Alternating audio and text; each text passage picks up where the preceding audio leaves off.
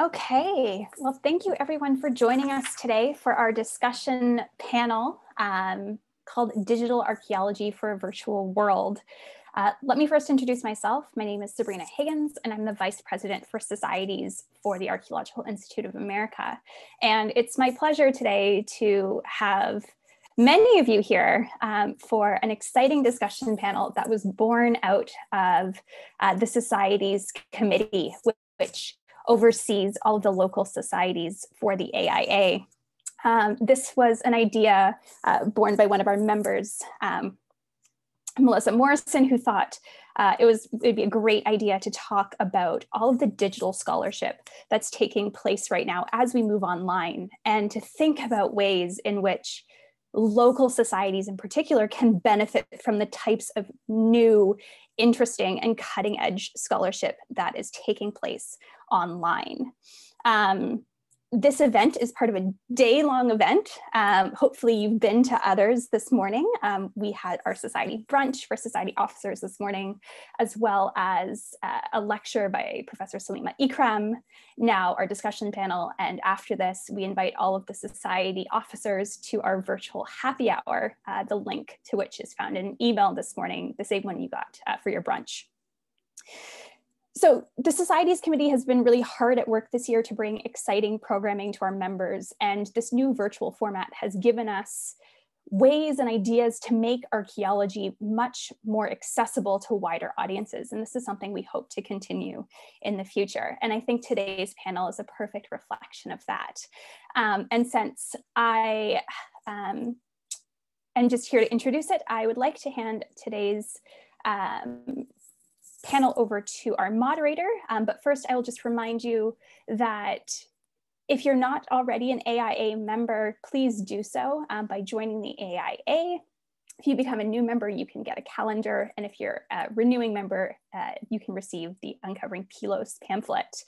And if you're interested in supporting the work of societies and supporting more events like this throughout the coming year, feel free to donate to archaeological.org/supporting societies. And of course, if you become a member and you register for the annual meeting, which starts this week, you will get discounted membership to the annual meeting, where you can hear all kinds of talks like the one that we're about to hear today. So I'm going to pass it over to my colleague on the Societies Committee, Dr. Carolyn Laferrière, to get things started.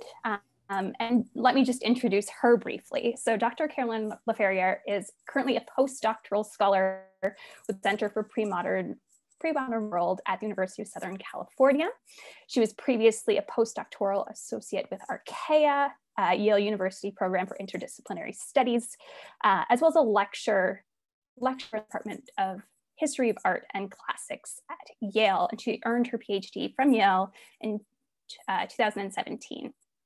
And she's also a member of one of the projects that we'll be talking today, Peopling the Past. So she's the perfect individual to sort of lead us through this discussion. And just a reminder that this program is being recorded. And so any recording of this live presentation is strictly prohibited under intellectual property rights. And with that, I pass it over to Dr. Carolyn Laferrière. Well, thank you, Sabrina, for that really kind introduction. I don't know that I'm the perfect person to moderate this panel, but I suppose as a member of one of the three projects that we'll be hearing from today, I guess I have a vested interest in the topic anyways that we're focusing on. I would really like to just thank everyone for joining us today on Society Sunday. We're really delighted, speaking on behalf of the Societies Committee, we're delighted to welcome you both to the entire day's worth of events, but also especially to this discussion panel. And one of the benefits of this digital format, one of the silver lining in a way of our digital format, is that we've been able to really take this day before the conference starts to focus in on some topics that are really important to the Societies Committee and to the AIA more generally. And given that so much of education and learning in our strange new world has shifted to an online format, the Societies Committee wanted to devote an hour or so to the fantastic and accessible digital initiatives that are currently being undertaken by students and scholars within the world of archaeology and classics and Near Eastern studies. Now, more than ever, there's a real need to connect with other scholars working in the field. As I'm sure many of you know, the AIA National Lecture Series has moved completely online, which has offered a really exciting opportunity, I think, to make lectures or topics of interest accessible to scholars and to AIA members more generally, even if they're not within close proximity to the actual lecture location. However, even though this move online has prompted some exciting changes, it's also made other aspects of our goals slightly more difficult.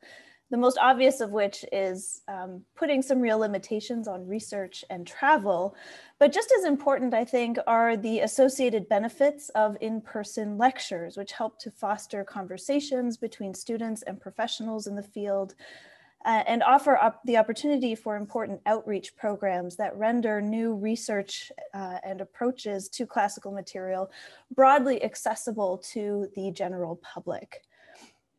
So in discussing what we wanted to highlight in this newly instituted Society Sunday, the Societies Committee wanted to bring attention to the important work that is being done by a number of digital humanities projects in the field, each of which strives to address issues of accessibility, outreach, and presenting new research. And today we'll hear from 3 projects: Digital Hammurabi, Everyday Orientalism, and Peopling the Past. Together, their exciting work offers new paths by which scholarship can be conducted, research shared, and connections fostered within this really vibrant community. In terms of structure, just a few brief words on that. So in today's panel, we'll hear a summary of each project's goals and efforts. These will last each about 10 minutes, and I'll introduce each project just before they speak. Any questions that you might have should be submitted through the Q&A button at the bottom of your screen on Zoom.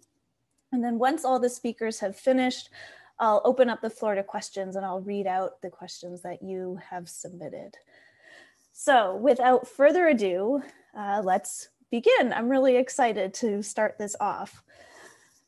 So beginning our panel today is the team from Digital Hammurabi, which is a public outreach and digital humanities project that aims to provide reliable, accurate information about the ancient Near East and surrounding areas in an entertaining and engaging fashion. So the team consists of Megan Lewis and Dr. Joshua Bowen.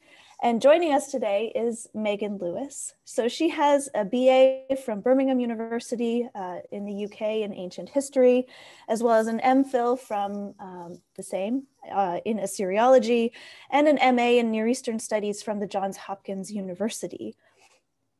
She was ABD in a PhD program at the Johns Hopkins University before deciding that her energies would be better spent elsewhere, although she does hope to return to Hopkins to finish up her doctorate at a later date.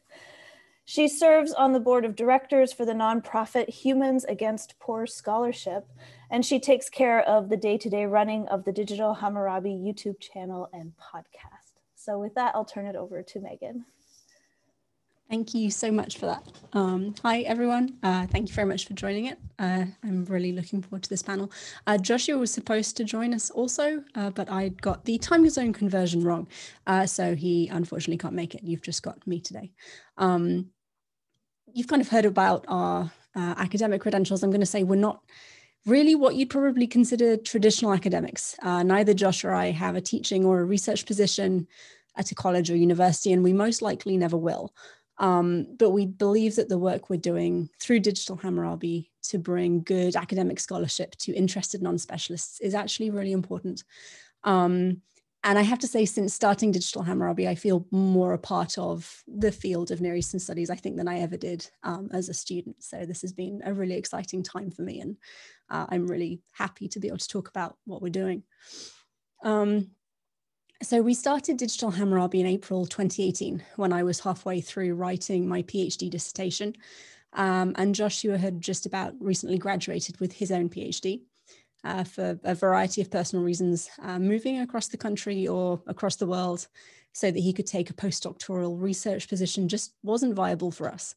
So we were looking for an alternative way to keep Josh engaged in the field, and kind of to use the education that we have both been blessed to receive. Public outreach seemed like a really good way to do this, especially given the relative paucity of publicly accessible Assyriological content. I always say that everyone knows about the pyramids in ancient Egypt, but very few people can tell you what a ziggurat is or point to Mesopotamia on a map. Digital Hammurabi was originally intended just as a side project, really something to keep us both engaged when a traditional career wasn't possible. But interest and engagement within the YouTube community really established Digital Hammurabi as a dedicated platform for public engagement really very quickly. So we now not only have our main YouTube channel, we have a secondary channel called AIA Mesopotamia, which produces videos intended for middle school students. We also are very active on Twitter. We run 2 podcasts and we occasionally blog when we have time. We primarily focus on the ancient Near East, so ancient Iraq, Syria, the Levantine coast, as well as Egypt and the Hebrew Bible. While the majority of our material is produced by myself and Josh, we're also slowly involving other students and early career researchers in the project. For example, we have a video series called Archaeology Today that highlights new developments in the field, and that's written and presented by E.L. Mazaros and Sarah Moore, who are 2 PhD students from Brown University. And collaborating with them has really been a joy. And I'm hoping as things grow and develop to get more people involved in what we're doing. Managing Digital Hammurabi is now essentially my job. We produce a very wide range of videos, including language classes, readings of ancient literature, and explanations of things like biblical criticism and the decipherment of cuneiform. We also regularly schedule interviews with academics. These are students, professors, independent researchers, to talk about their own research and to give our audience the opportunity to ask questions and to engage with real-life experts. One of the things that can be quite difficult to do without any kind of graduate training is work out where to get good information from. So by putting actual professors and doctors in front of an audience, we're trying to help foster that engagement. We release those interviews both on our YouTube channel and as episodes of our podcast. So we have a Digital Hammurabi podcast, and the Hebane podcast, which focuses on the intersection of the Hebrew Bible and the ancient Near East. We also self-publish reliable evidence-based general interest books through the Digital Hammurabi Press. And we're in the process of creating an online journal aimed at, again, at a general non-specialist audience. We also provided live streaming services for the At the Margins conference held at Brown University in 2019. And we're going to be live streaming 2021's Ancient Near Eastern Graduate Conference also. Digital Hammurabi is currently working in conjunction with a new nonprofit, the Save Ancient Studies Alliance, to produce a virtual conference this coming August aimed primarily at marginalized scholars and those who haven't followed the traditional academic career path. And really everything we do is geared towards putting good research in front of an interested non-specialist audience, in front of lay people who cannot access this material easily by themselves. So to say that we've been blown away by the level of interest we've received is really something of an understatement. We're still small in terms of YouTube channels, but we do have over 20,000 subscribers, and we gain approximately 700 new subscribers on a monthly basis. For a concrete illustration on exactly how popular some of this very esoteric material can be, we can look at the first in Josh's Learn to Read Ancient Sumerian video series. This video is consistently the most viewed video on the entire channel. It's been viewed over 85,000 times since we uploaded it in May 2018, which is nearly twice as many times as the second most viewed video, which has only had 48,000 views since September 2018 also. As a direct result of the popularity of this video series, last year we self-published an introductory Sumerian grammar, which is aimed specifically at people with no training in ancient languages and is designed really to be a workbook that you can go through by yourself without having a university professor there effectively teaching you the material. And since December 2019, when we launched that, we've sold a total of 1,462 copies through Amazon. And I actually cannot overemphasize how shocking this is to both of us. I was expecting maybe a few hundred in the first couple of months, but sales just keep going up. We sell an average of 120 copies a month, and I have currently got friends, acquaintances working on translations of French, German, and Arabic, so we can really widen our reach with that one. And Josh is also working on an intermediate Sumerian grammar as a sequel, hopefully to be published sometime this year. The success of Digital Hammurabi allowed us to create a PhD scholarship, which you heard a little bit about at the beginning, which we call the Humans Against Poor Scholarship Grant. It's an entirely crowd-funded summer scholarship of currently $2,000 for PhD students. And one of the driving forces behind founding this grant was to give students more exposure to the idea and practice of public outreach. So the interview process is specifically designed to give them experience in talking about their research to non-specialists. The interview process means that candidates have to participate in a short live interview, during which time they can both explain their own research, but also then take audience questions, which again kind of helps foster that relationship between specialists and non-specialists. We don't have any stipulations on how the grant money is used, so students can use it to pay rent, buy food, pay travel costs for conferences or for research visits, just generally continue living while they carry out their summer research. And due to the generosity of our fan base, we managed to offer 3 grants for both 2019 and 2020. HAPS has experienced a similar surprising growth to Digital Hammurabi. We've gone from a very informal system of donations to a federally recognized nonprofit. We received our nonprofit status in March, which was very exciting. We started off with just 4 supporters in July 2018, but we currently have over 50 regular donors who contribute a total of $634 a month. We have people also who send in irregular donations, $10 here and there when they can afford it. And even with a global pandemic that's making finances uncertain really for everyone, HAPS hasn't seen a significant drop in its income. And we were able this summer to add a second funding opportunity, the Black Scholars Matter initiative, which is designed to help Black undergraduates attend professional conferences and connect them with mentors to help them establish a network, hopefully making it a little bit easier for them to really get started on a career in ancient studies. Again, it's still a relatively small organization, but I do feel that HAP's sustained growth shows that the public are not only interested in the research being carried out in these fields, but they see enough value in it that they're willing to contribute their own money to support it. So how can you guys use what we do? There are a few ways. Obviously, if you're looking for something informative and engaging to watch or listen to, we have a very wide selection of interviews and edited videos that may be of interest to you. No prior knowledge or understanding of a particular topic is required. You should be able to just hit the play button and enjoy yourself. If you teach in any capacity, then you could consider assigning some of our material to your students. While we primarily make content for the enthusiastic layperson, our emphasis to sticking to evidence-based academic research with plenty of citations means that our videos are an excellent way to deliver introductory information to students in the classroom, especially now when so much learning is being done virtually, both at high school and college levels.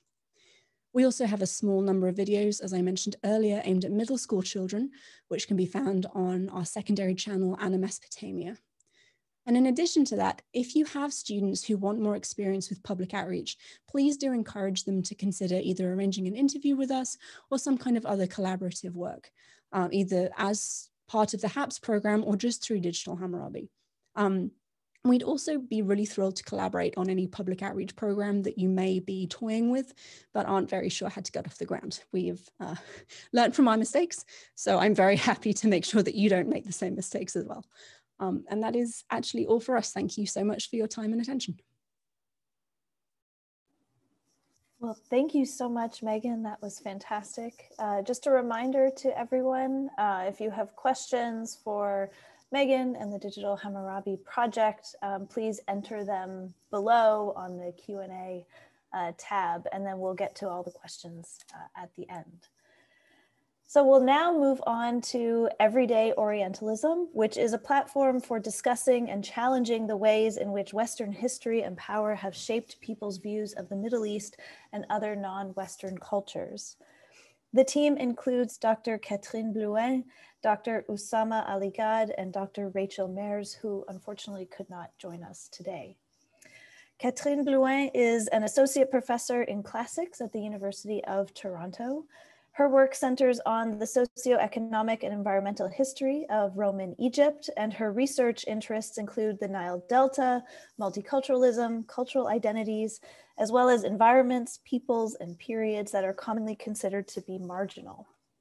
She has also worked on the cataloging, restoration, and digitization of the Greek papyrus collection in the Bibliothèque Nationale de France, and on the addition of Greek documents on papyri, leather, and ostraca from that collection, as well as the Franco-Italian mission on Tunis. She's very busy. She's very active in the field.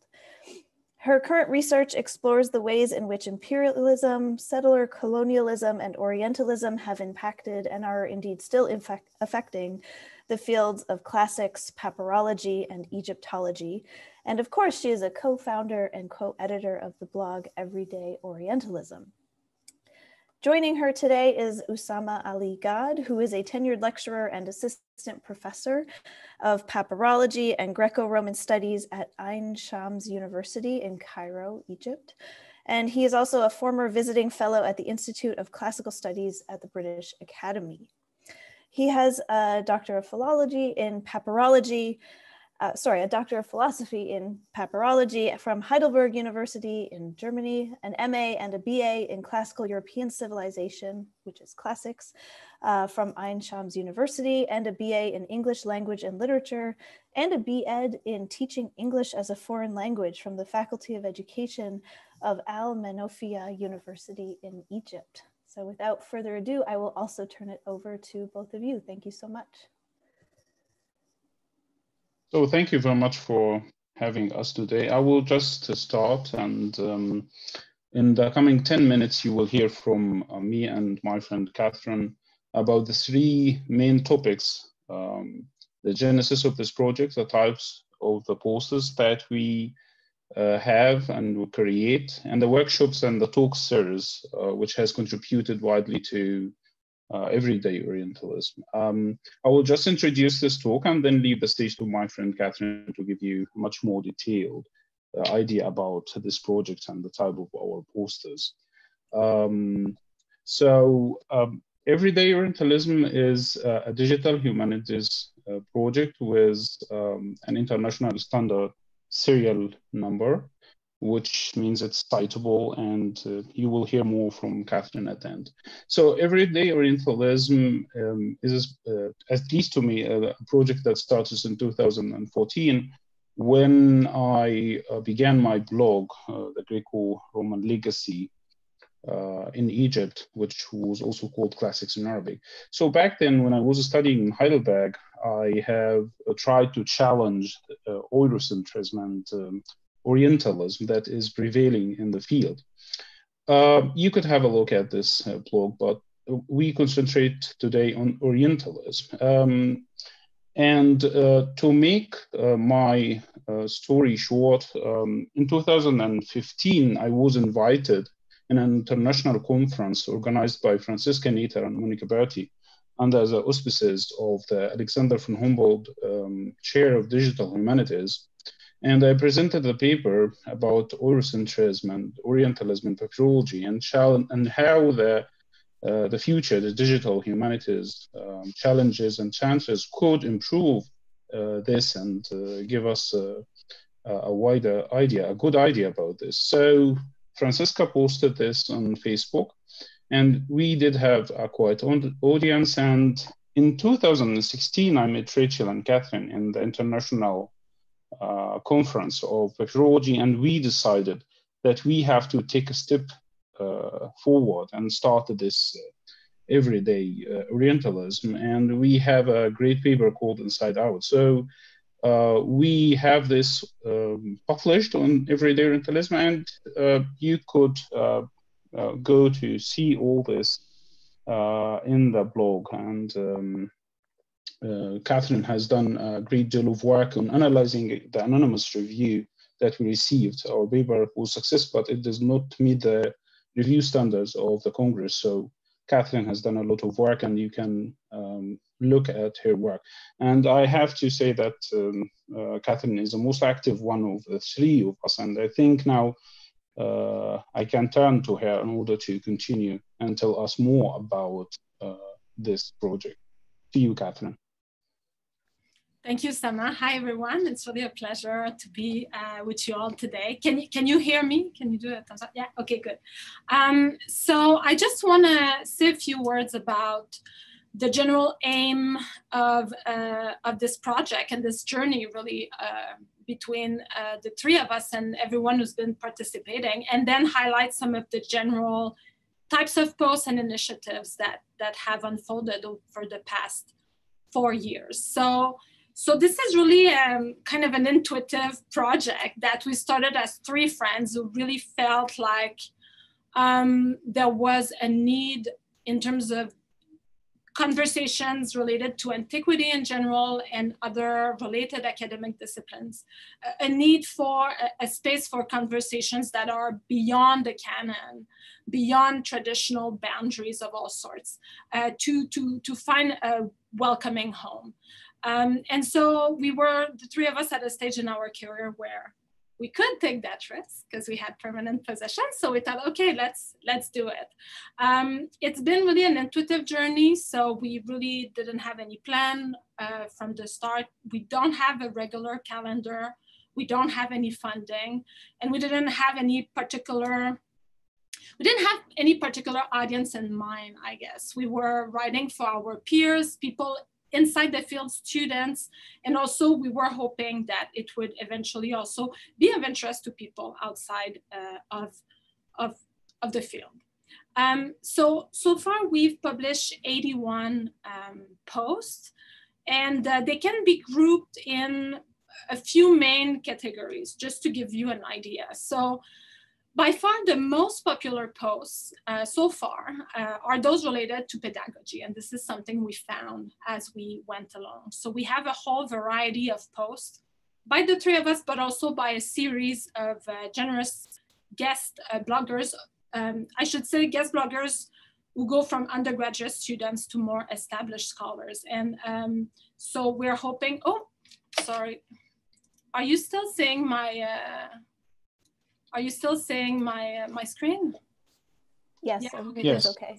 Myself for a second. There was an Adobe update that showed up. Okay, yeah, so we have a series of pedagogical posts that seem to be of great interest to a lot of our peers and students as well.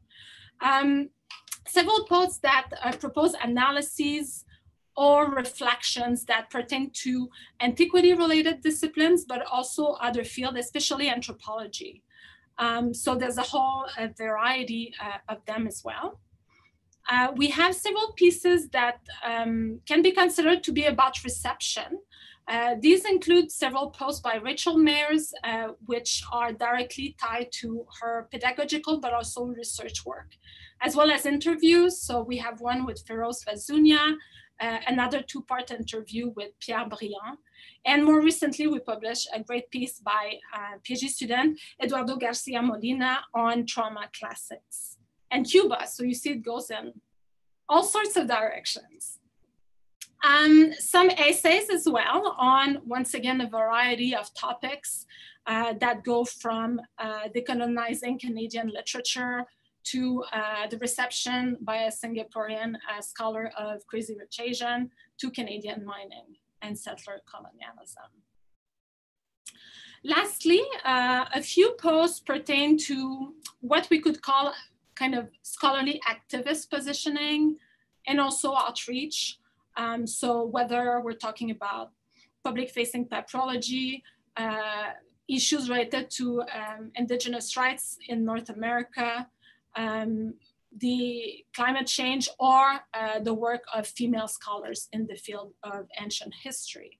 So if any of you is watching right now is inspired to, contribute to the blog, please reach out to us. We are always interested to feature different perspectives and different ancient and also contemporary voices.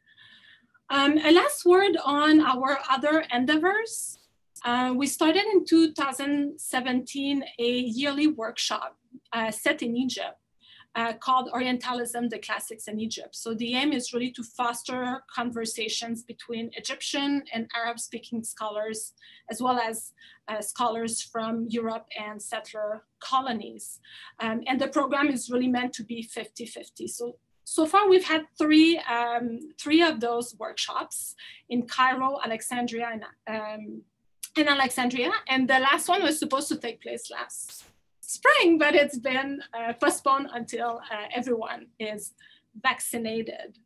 But now the postponement of this last workshop was somehow a silver lining, because this is how the series of Everyday Orientalism talks, EO talks, came into being. So once again, it was really an intuitive project, which started with a couple of talks. And then it kind of grew. Some people reached out to us. We got other ideas. And we ended up hosting 15 talks over the past summer and fall. And the great thing about that is I think it's allowed us to create some wonderful pedagogical content, thanks to the generosity of everyone who's been participating and sharing their knowledge and work with us. So that's it for our project. Thank you. That's wonderful. Thank you so much. And again, just another reminder, please submit your questions if you have them now, and we'll be able to get to all of them at the end. So our last project is Peopling the Past, which is a new collaborative digital humanities initiative launched very recently. We launched in fall 2020, so we're definitely not as established as the other two projects that you heard about already. It's run by a team of Canadian archaeologists, historians, and art historians specializing in the cultures of the ancient Mediterranean and Middle East. The goal of this initiative is to produce and host open access multimedia resources for teaching and learning about real people in the ancient world and the real people who study them. The team of 6 women include myself, but also doctors Chelsea A.M. Gardner, Christine Johnson, Megan Daniels, Melissa Funke, and Sabrina Higgins. And speaking on behalf of our group is Dr. Christine Johnston, and she is currently an assistant professor of ancient Mediterranean history at Western Washington University. She earned her PhD from the Kotzen Institute of Archaeology at the University of California, Los Angeles, with a focus on the archaeology of Greece, Cyprus, Egypt, and the Near East. She currently works on a field project in Western Cyprus, but has also excavated in Israel and Turkey, as well as in Vancouver, Canada. Her research centers on the cultures and history of the ancient Mediterranean world, particularly on economic exchange and cross-cultural interaction. She employs historical, anthropological, and network methodology to examine political economy and exchange systems in the Eastern Mediterranean, particularly the roles of non-institutional actors and extra-palatial trade networks. So I will turn it over now to Christy. Thank you very much. And thank you to the Societies Committee for organizing this. And it is a great pleasure to be speaking to you all, in particular with some panelists of projects that I'm personally a very big fan of and use in my classroom. So it's really a great pleasure to be here. As Carolyn mentioned, we are a little bit the new kid on the block. So we are still really new to this experience, but we're really excited to be here and talking to you. So as Carolyn mentioned, Peopling the Past is a multimedia digital humanities initiative. We produce and host free open access resources for teaching and learning, in particularly focusing on real people in the ancient world and the real people that study them. And again, as Carolyn mentioned, we are a collaboration of 6 Canadian women. We all met in some capacity at the University of British Columbia as undergraduate or graduate students or faculty. And we have a variety of different specialties, from archaeology and history to philology, and in different cultures around the Mediterranean. But I think what really brought us together was both sort of an extensive background in digital humanities in our own research and our own work, but also a strong commitment to public history. And so this grew out of the move to online learning that we're all still largely navigating. Personally, for me, I had the experience to participate in the Skype a Scientist program, which I really enjoyed. And as we were all moving around early May, to this online teaching and watching all of this labor being extended to producing materials and finding materials, we thought it would make sense to come together and start this project. So there really are two primary project goals. So we produce content that aims to move past the quote unquote big history. So these grand narratives, great men, warfare, and political trajectories. So moving past this big history, as well as beyond the dominant historical perspective. So who gets to tell history and what voices are prioritized. So with this work, we hope to challenge the narrow stereotypes of both who gets to tell the history of the ancient world and whose stories we choose to tell. So as mentioned, we are multimedia. We produce a variety of deliverables in the form of a blog, and that is primarily thematic. So we have series for a variety of topics, and I'll give you a little more information on these in a second. We also just launched our first student profile blog. So this is again highlighting an up-and-coming junior scholar, graduate student, and the innovative work that they're doing. We have a podcast, and Carolyn Laferrière is one of the hosts, along with Chelsea Gardner, of our podcast. Season 1 focused on the archaeology and art of Greece, and season 2 in development now will focus on Rome. And then we produce videos, and that's my role with the project. What I've shown you here is a screen grab of our website, where we have, in addition to the launch or the release of this media, we have our image of the month. This was from December, showing a tablet discussing preparations for the Saturnalia, and a variety of other resources for other digital projects like Everyday Orientalism and Digital Hammurabi. So all of our content, to echo what has been sort of stated with our earlier speakers, focuses at a general audience. So it's accessible to anybody with limited background in the study of the ancient world. All our content is accessible, so it is open access at resources like YouTube, Spotify, and iTunes.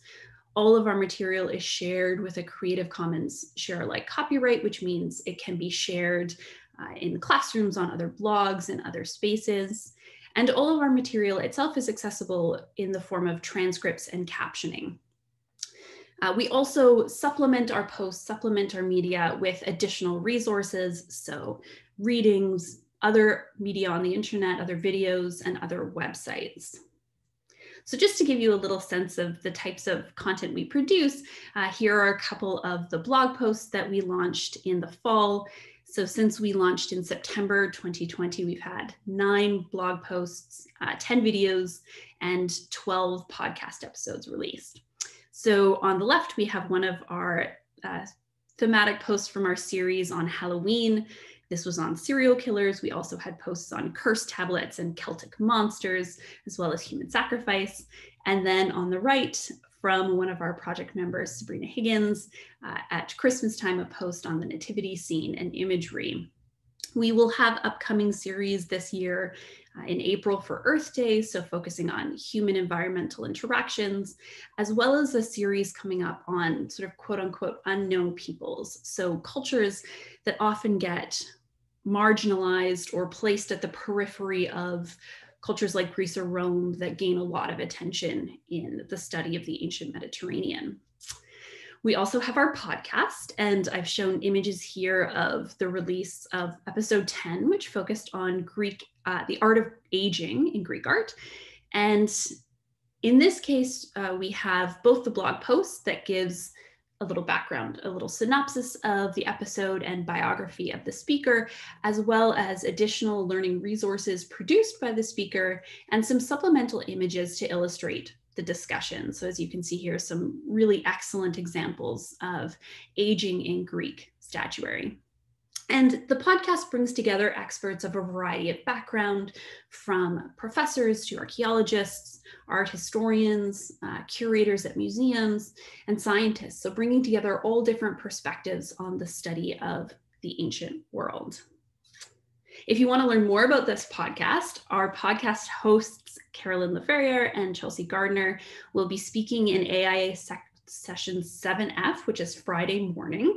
It's the Sustainable and Inclusive Archaeological Practices from Field to Public session. So if you want to learn more about their experience hosting season 1 of this podcast, you can find them there.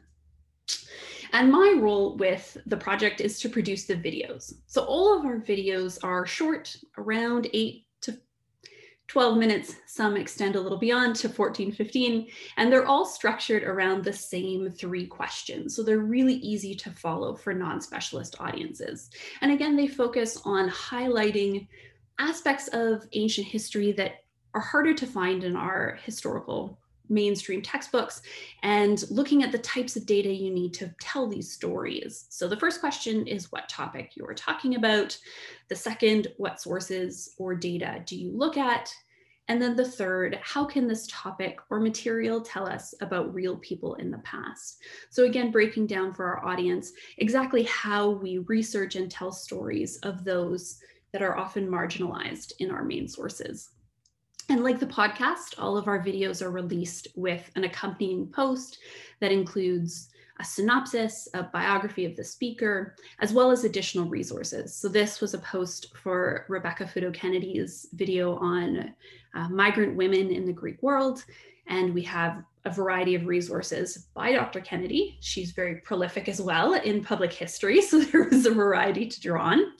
And then at the bottom of the post, we include additional resources, which is really helpful in, say, classrooms. So additional reading on the topics at hand, as well as online resources, again, to make this as accessible as possible for people who may not have sort of university access behind paywalls.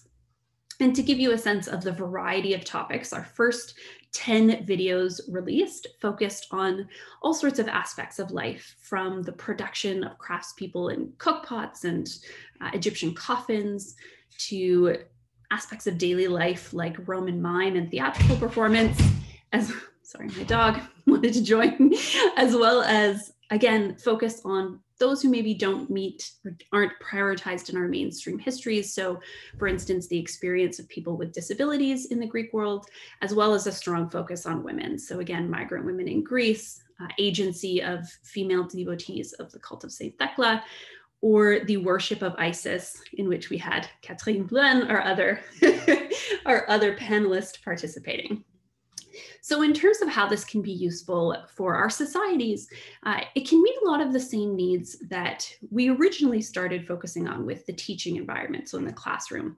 And so this material can be used as a supplement. So as we heard in the introduction, the AIA has a really strong national lecture program, and this can be a great supplement to those lectures. So providing some resources that focus on junior scholars and their maybe innovative perspectives or methodologies in dealing with some of the content they may be highlighted by our more established scholars in that lecture series. It can also be used for discussion groups. And I know I've experienced this type of discussion group with our local Vancouver RC chapter as well, where we bring together different material, different resources for discussion groups with society members. So I've given you a few examples here. You could focus on women and, say, textile production and use episode 3 of our podcast with Catherine Harrington and combine that with a video like Rebecca Futo-Kennedy's video on migrant women in the Greek world. You can combine our resources with some of the resources of our other panelists. So for example, Catherine Bowen's video of the cult of Isis with the Everyday Orientalism talk 9 of the goddess Isis with Solange Ashby. if you wanted to extend the conversation in more general to the history of Nubia, you could incorporate some of Digital Hammurabi's recent interview with Aaron D'Souza. And you can also combine this with some of the other resources that are available digitally online. So for example, that podcast episode I mentioned of Greek art of aging with Susan Matheson could be combined, for instance, with a Google tour of the British Museum or of the Boston Museum of Fine Arts. So with all of these materials, as well as the sort of corpus that is growing online of digitally available open access materials, I think there's a great opportunity to really enliven some of these conversations within our societies as well. Thank you very much. Wonderful, thank you so much. And I'm really grateful to all of our panelists for joining us today and for introducing us to their projects. So I think we'll jump right into the questions. So I'll just start at the beginning. So from Fotini Kondili, for Peopling the Past, what season will late antiquity or Byzantium be featured? We have many people interested in joining you. Christy, go ahead. Well, I feel almost this is one you should field, Carolyn, as a podcast. I think if it's in terms of the podcast, it's definitely slated as a future season. We're going to get through Roman art and archaeology next, and then it's definitely on our radar though. So please do be in touch if you have recommendations of speakers or if you yourself are interested in speaking with us. Christy, do you have anything else to add? No, I think we have a couple of videos that do deal with, say, into later antiquity in Egypt, that video I mentioned of Sabrina Higgins and the cult of St. Thecla. So there is some content that is getting a little bit later in antiquity, but I think, as Carolyn mentioned, that may be one of the more upcoming seasons of the podcast. So a question from Martha Payne for Megan. Does the Digital Hammurabi project have a connection with the Oriental Institute in Chicago? No, we're affiliated with just us. And I actually have another question for you since you're already unmuted. From Heron Ellenson, what are some of the most important lessons you learned that can be shared to increase outreach by all archaeology educational initiatives? I think the biggest thing for us, especially when we were just starting out, was collaborating with other people and exposure from people who are already established, especially on YouTube. We had a really warm welcome into the YouTube community. We were invited on other people's channels to talk about what it is we do so that their audience could then come and become our audience. So that kind of publicity really is invaluable. If this is something you're interested in, getting started, then I think reach out to me, I suspect, to everyone else here, do guest blog posts, go on their podcasts, really publicize your own work, because that's the quickest way to grow and to gain your own audience. And it's also I think, really important part of this whole digital outreach community is really networking and building a really strong community that works together, and we all complement each other in very different ways. So I think that's, for me, really important. Thank you. So this is a question for Everyday Orientalism from Larissa Shipley. So she says, I was wondering if you could provide your thoughts on potential name changes involving the term Orientalism and how removing the term may help to move beyond its attached biases and assumptions. One example that comes to mind is ASOR's name change from the American Schools of Oriental Research to the American Society of Overseas Research. Well, Usama, are you okay if I start? Yeah. The whole point of the name is to critically engage with Orientalism. So maybe this is something we didn't make clear enough in the presentation. So thank you for your question. As Usama explained, the project really was born of us being sick and tired of Eurocentric positionings and orthodoxies within our respective fields, and of this everyday Orientalism that we saw in scholarly practices, in a lot of pedagogical practices, despite claims to us having moved into the 21st century. So it's really about engaging critically with Orientalist perspective, but let's say we use the term Orientalism in a broader way than Said did. So it becomes about processes of othering and of stereotyping of particular groups that are exoticized and portrayed in ways that are embedded within a colonial or imperial dynamics. So I would say that we're not thinking of changing the name because this is really what we're trying to deconstruct. So it's a very different use of the term than Azores. Thank you. So this is really a question for everyone from Solange Ashby, saying, I can't help but notice that so much of this work is being done by women scholars. Any thoughts on why that might be? Multitasking. For me, it's directly linked to our family situation. Because of the way our family works, I have 2 stepdaughters and we share custody with Josh's ex-wife. So like uprooting and just taking them across the country for postdoctoral work is just not going to happen.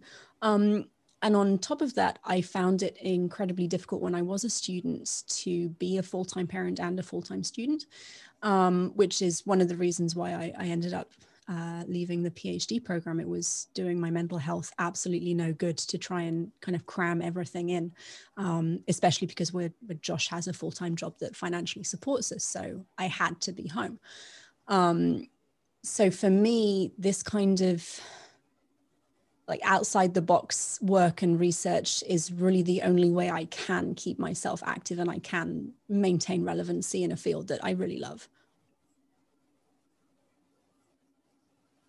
Does anyone else have any thoughts on this? Maybe Christy, you're a good one to answer since we're 6 women who have put together this project.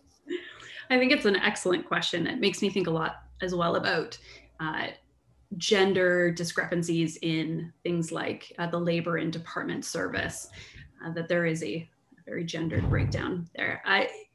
It's a really tough one, and I think it does speak a little bit as well to what Megan was saying. I happen to be somebody without children, but members of my community, other women in my sort of academic world do, and I was watching a lot of them really struggle with this move to teaching online while also somehow parenting full-time online, which is just mind-blowing to me. And so I was watching a lot of this labor and a lot of scholars, female scholars, spending their time guest lecturing in the classrooms of their colleagues and thinking of ways to be more efficient and thinking about ways that we could try and capitalize on the labor that was going into this in a way that would reduce the ongoing needs. And so I think I'm not going to make any claims about whether or not there is a gendered sort of awareness there of those experiences, but certainly for me, it was seeing a lot of the struggles of my colleagues and how they were trying to navigate this shift and trying to find ways to counteract that. And this is a phenomenon that goes beyond our 3 initiatives, right? You think of Eidolon, of the work of Rebecca, Futo Kennedy, Sarah Bond, many others, right? The female, it's true that female are heavily, there's a new podcast as well. Not a podcast, a new blog also by also a female PhD student, Nadira, who started that recently. So I will not aim at a general response, but this is really striking. This is absolutely striking. And may I add something, which could be, I have read it before that, this patriarchy of the academia, there is something going on in the academia itself. I mean, not virtually. So I'm not a woman, but again, I can see this around me. Maybe I am in Egypt, does not have this because we have a very good balance in my department. Maybe some of you have. But again, it has to do with what we do in reality and how the voices that are heard there and the voices and the spaces that are giving to us online, which otherwise we don't have this chance. At least I will speak about myself as someone who may be seen as an outsider to the Western academia. So that's also one thing to think about when we see all these great initiatives, I have to say, which don't have a voice in other venues. Well, thank you everyone for your comments. It's such an important topic, and I'm really glad that we had the chance to speak about it, because just speaking as a member of Peopling the Past, it's something that we've discussed a lot as we've been developing this project.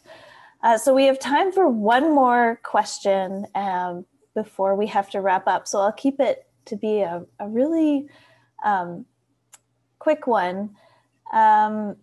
And it was for Digital Hammurabi. Just trying to find it, sorry. But it was about when some of the grants and when the grants would open and how that process works. Sure. So you can check the HAPS website, which is www.hapsfund.com. That has all of the information. There's a particular area for applications. Applications for the summer grant will be opening late February, early March. And I think they're pretty straightforward application processes, but I send an email around the AIA Day listserv. I post it on Twitter, it goes on YouTube. If you want a personal notification, email me, digitalhammurabi@gmail.com, and I will just send you an email and say, hi, we're accepting applications now. The Black Scholars Matter is a little bit more tricky because it relies so heavily on a physical conference for students to attend for networking purposes. The board of directors has actually decided to essentially suspend awarding those a grant. We haven't started awarding them because it's so new, but not to award them until RC and ASA are back in physical conference form. So it's kind of a watch this space thing. Hopefully soon. But all of the information will be on the website. And again, we'll put notifications out on AIA Day and the Egyptological listserv as well. Wonderful. Well, thank you everyone for joining us today. I'm sorry we couldn't get to all of your questions, but I'm sure, just speaking on behalf of our panelists, if you reach out to them, I'm sure they are more than happy to continue answering some of your questions by email. And just a reminder for society officers, we have our happy hour starting in 2 minutes. And that is a separate Zoom link for those who are joining us today. So thank you again so much to our panelists. This has been a really wonderful and informative hour that we've been able to spend with you, and we wish you the best of luck with your projects. So thank you everyone for joining us. Thank you again to our panelists, and I hope you have a great few days during this conference. Thank you. Thank you. Thank you for organizing.